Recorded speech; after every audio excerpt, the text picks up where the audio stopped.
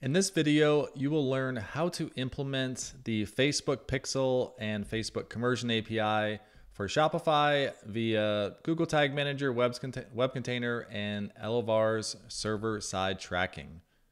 There are 4 steps required to go live with this new tracking, which I'll go through in more detail on each. Number 1, install the Elevar data layer on your Shopify store. Number 2, download and import the pre-built container for your Google Tag Manager web container for the Pixel events. Number 3, configuring the server-side destination tracking in Elevar. And number 4, test go live and remove previous tracking to prevent duplication. So let's jump into step number 1, which is installing the data layer. Inside your Elevar account, you'll have the data layer step, which will ultimately allow you to configure Facebook and any other tag inside of GTM. But this populates the different events across your store. So things like viewing a product, adding to cart, initiating checkout, etc. And that is ultimately what powers the tags that live inside the GTM web container and the variables. So think product SKU, product name, value, etc.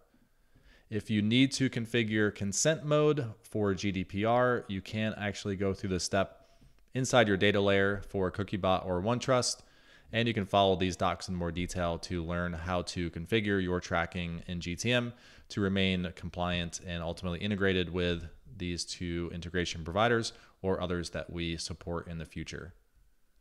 Once you have the data layer installed on your store, the next step will be ultimately deciding what type of tracking do you want to implement. Do you want to implement client-side tracking only? Or do you want to implement client-side and server-side tracking? Or do you want to implement server-side tracking only? As of now, Facebook still recommends implementing their Pixel and Conversion API together. So this is the client-side and server-side tracking. So we'll go through both of these setups together. Inside the Elevar pre-built tag library, you'll see that we have a pre-built container that has all of these tags, triggers, and variables that Facebook needs ultimately to go live. So if you are watching this video and your UI looks a little bit different, we are in the process of merging together the client-side and server-side tracking for destinations that want and recommend that they do them together. So you'll see this inside your Facebook destination. So just want to call that out if the UI looks a little bit different than what you are looking at in this video. In any case, going back to this Facebook Pixel download, you'll need to grab your Pixel ID from your events manager, drop that into here, download the container, and then once you import that into your GTM web container and you merge with the rest of your contents, you'll see these pixels and events are all pre-configured for you. Each of these also has the event ID for deduplication already added, so you don't need to change anything. And the primary product ID that is used in all of the events is the Shopify product ID.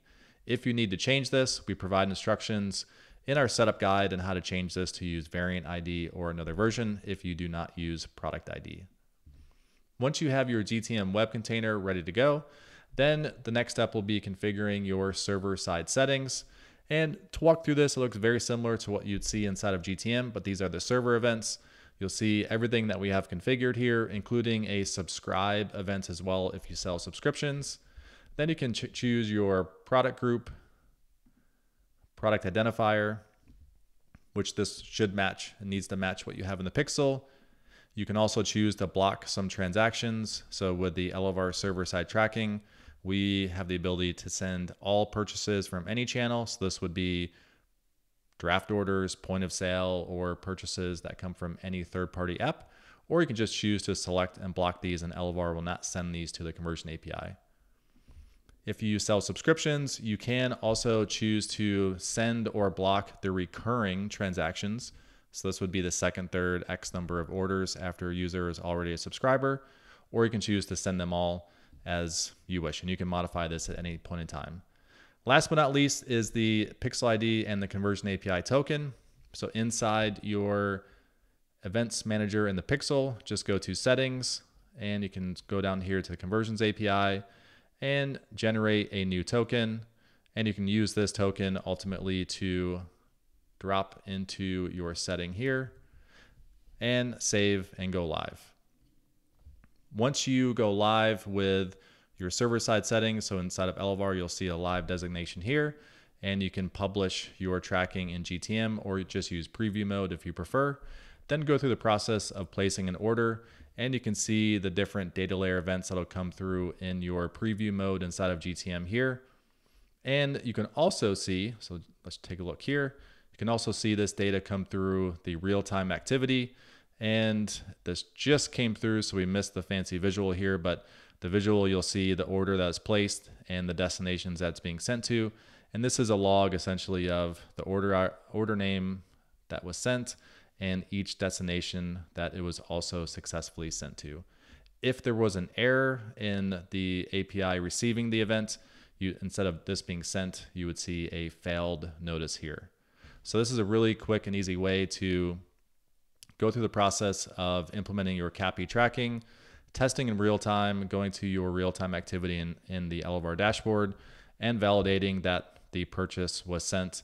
And you can backtrack in looking at different UTM parameters, et cetera, if you want to start at the ad level and clicking through and completing a purchase. Again, once you're live, be sure to disable any of your old tracking so you do not duplicate your tracking once you go live with Elevar.